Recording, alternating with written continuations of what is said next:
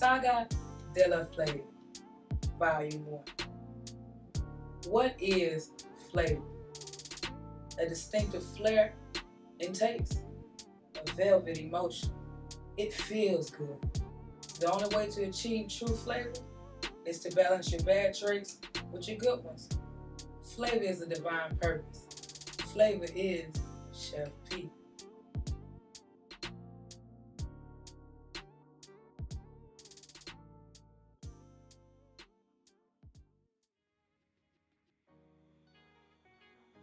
What's up, family? My name is Chef Flavor P, the chef of the arts, and I would love to welcome you to Saga de Flavors.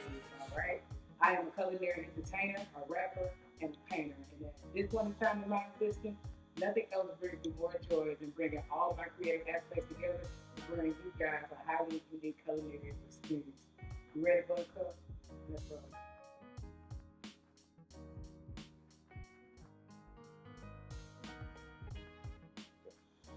Now, I know you're probably wondering what comes first, the chicken or the egg. But in this case, it's this flavor. Sometimes I get a concept of an art piece I want to work on, just being inspired by the everyday life and going to art shows is really my thing. Or sometimes I get inspired by a flavor concept I want to bring to life. And almost every time, it be the flow that steals the good night kiss. And this time won't be any different, all right? I'm going to bring to you guys something I like to call Umami, okay? This serves as almost like my 2023 vision board. It's really going to express all the colors of Chef Flavor P, all right?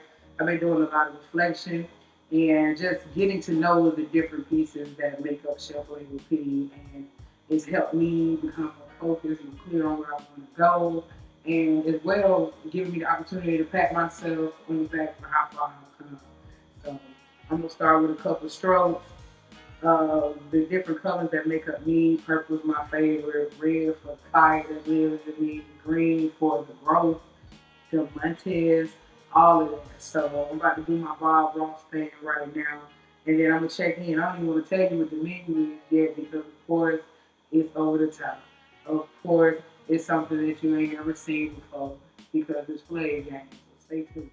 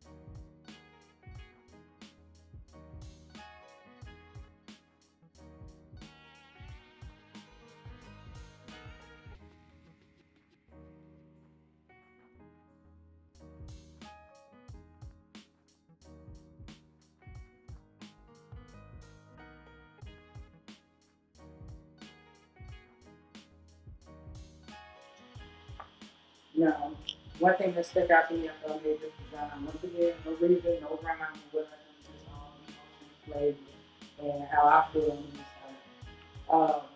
This little piece that traced out of the outline, it was really nice looking hot. And I know that personifies a little bit of what I'm trying to show you guys, because I have a very big, long heart. And some people might have a heart of gold. I think I got a heart of diamond. I know I probably sound like I'm very sure myself, and I am. But I love art and I always strive to inspire people to be great, and I'm going to see everybody win. And I think it takes a lot of courage in knowing who you are and wanting to see a better place that we live in to keep up with the humanity of what I do. So I'm going to put a little bit of expression right here. Just draw some diamonds, draw some fire. Up underneath is where I'm gonna dedicate the fuego that Chef Flavor P. Okay, I have an immense amount of dry. to the point that sometimes it's scary because I feel like I'm not doing enough. I can continue to beat myself up. And for the longest time, it took forever to learn how to balance getting rest on top of all the other big hats I do, being an executive, being the TV chef, being a private chef, and going so hard and striving to be better and better every day.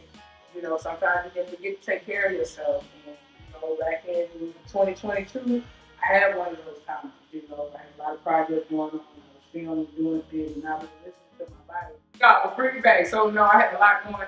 A lot of things that I made sure that I devoted all of me to take care of, but I devoted all of me to take care of that, not really take care of myself. And it led me to the hospital for like a week. And it was a point of time where that was the first time I sat down and I made it a point to commit, have this commitment to myself that it won't take me having nothing left to give myself before I give myself a rest. So that also plays a big part of what this heart means. You know what I'm saying? Give passion, give your all to the dreams that you set on fire. But to be real, you don't take care of yourself. What's the hard work for? So when made the flame do fire to the sun, like I know it will, I want to be there to enjoy it. You know what I'm saying?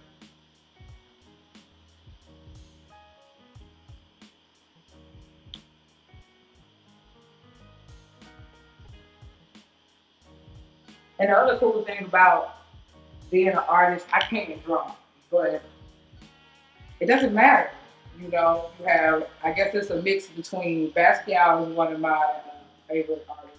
So he does a lot of symbolic type painting. I know a lot of that I get from him as well. I love abstract painting. I love graffiti type painting. So like the more expression that you get, it's so much um, expression you can get by the type of paint that you use, the strokes that you use, whether you're giving different textiles. I don't know if you know that Chip C, Flav Peter Green. I got a double edge tray on this thing right now. So that's going to serve as the body of what I'm going to keep there so that I can have a standard plate for what we're going to cook.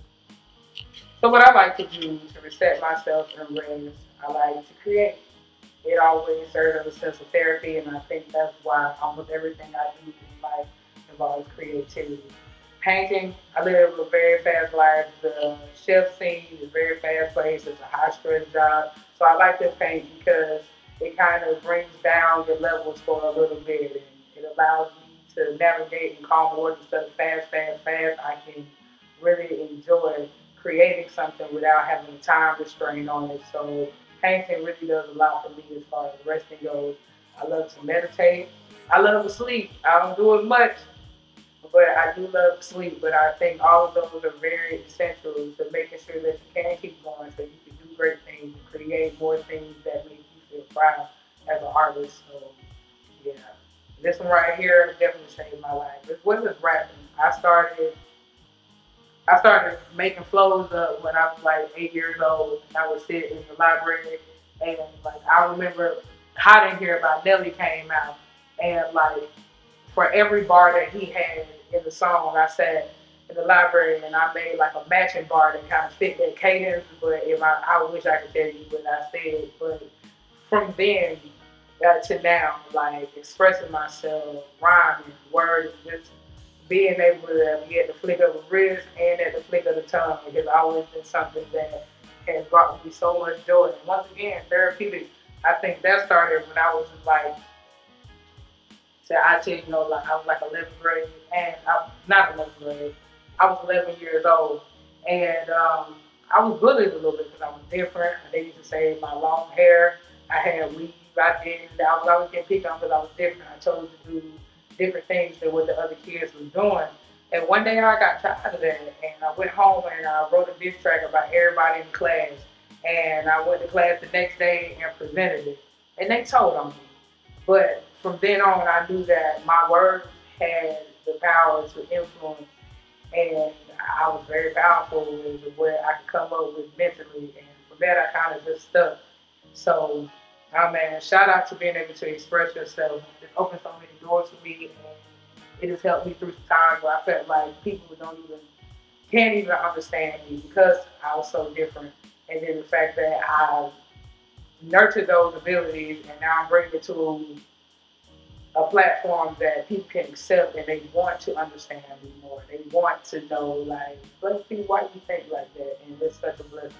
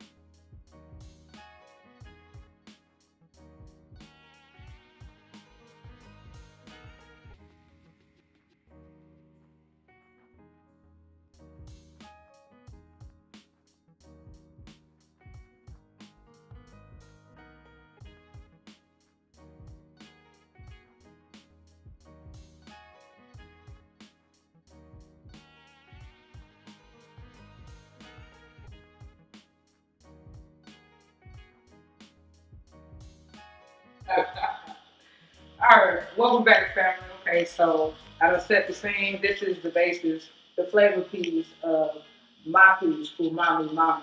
Okay, so let's get into umami. All right, it's the fifth sense of the flavors. You got sweet, salty, sour, and bitter, and then you have umami.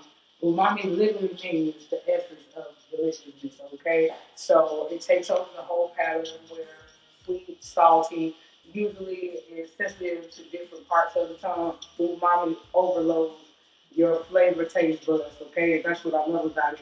You get the umami notes from things like vinegar that have things that have a lot of acid, mushrooms, red meat, pork, ranch could be considered having a umami note as well. So this is what we're gonna do, okay? I'm gonna do a caramelized filet mignon. I'm gonna do a chocolate and truffle oyster mushroom that's gonna pair with it, and some purple potato crisps. I also pickled some Brussels sprouts and I changed the color on them to go with the aesthetic of what we have on the board. All of these things are giving it umami as well as hitting sweet and savory because once again, going back into the reflection of Chef P, that's what I am, a little bit of everything, but you can't necessarily put me in a box. And basically, that's what umami means in the culinary world. So right now, I have my bases. This is going to be the fun part of taking our traces off right here and seeing what kind of patterns form with that. One thing I love about creating and painting is it's never done until it's completely done. When I say a flavor piece is done, it's not done so well after we put the food on it, well after we enjoy it, well after the paint is dried up. It's a whole process. It's expensive, but it's so rewarding. So I'm about to drop into this. And once again, like I said, I'm going to give you the caramelized brulee, filet, the chocolate truffle oyster mushrooms. I'm going to give you a pickled red Brussels sprout. Yeah. And then I'm going to finish it off with some purple potato crisp. So when you see me again, it's time to set some shit on fire.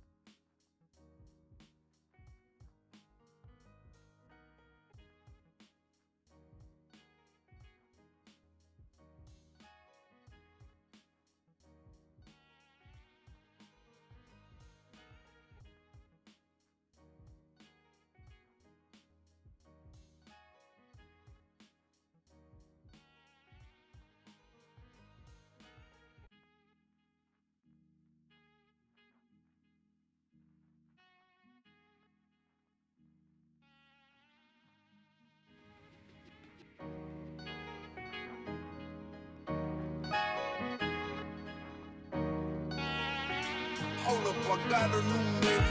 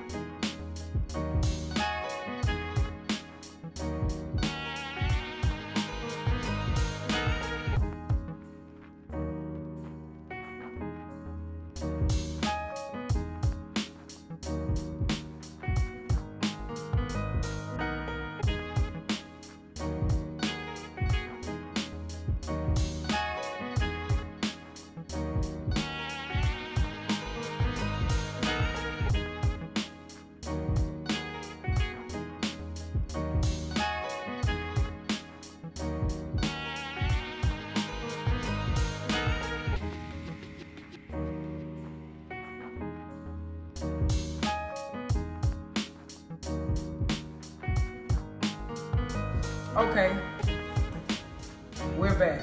And right here we have this brulee foulet about to go down right now. Okay, so I lather with some of Roland's black truffle oil, and just to top that off, and then I'm gonna come through with some more umami flavor because it has 21 spices from all over the world in it. Guess who that is? Who that is?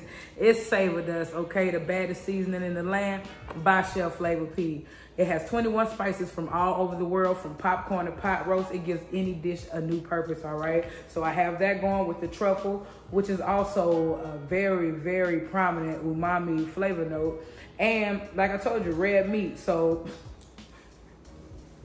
it's everywhere, baby, and we're going to keep it going. So I'm going to come through with this Savor Dust right here that you can get at majorflavorworld.com for $7 for now, all right? I'm gonna come from the top. I already got my cast iron skillet over here, and I definitely made to make sure that I'm covering all of it, okay? No surface left behind. Yeah, man, look at that. Like, the dust dances when you cook with it. That's what I love about it. And it's low sodium, so you don't have to worry about overusing it. Savor Dust ain't never gonna make nothing salty. It ain't gonna never make nothing nasty, okay? That's our promise to you. And so I'm making sure I'm getting full coverage on the protein. That truffle oil help kind of like pack it on so that I can get that browning on the outside of these fillets when we cook them in this cast iron, which really gives you that umami flavor. At this point in time, I'm just becoming one, you know? And then we're gonna come over here, cast iron on. Yeah, it's gonna be a nice crust. Set that and forget that, okay? And then I'm definitely gonna do the two-part cooking method where I get a nice sear on here, and then I'm gonna finish it in the oven for a couple of minutes and then let it rest. You know you gotta let it rest, baby, like I told you about your body earlier. Everything the same, okay? Everything the same. Except their flavor and hair. I got this pedigree. Hold up, I got a new message.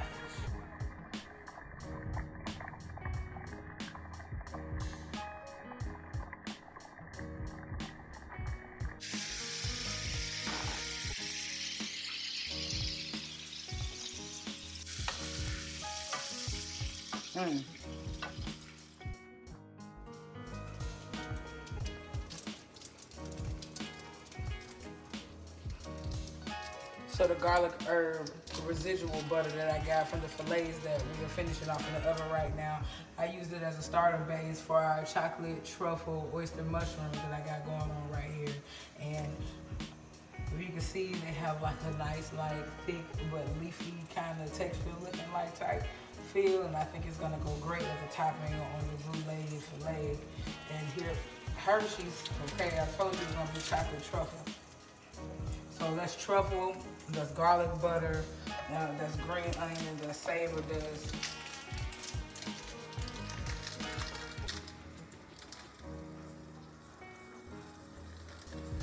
Already, that's crazy.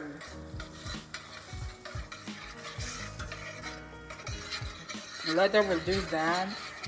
You already know how chocolate goes.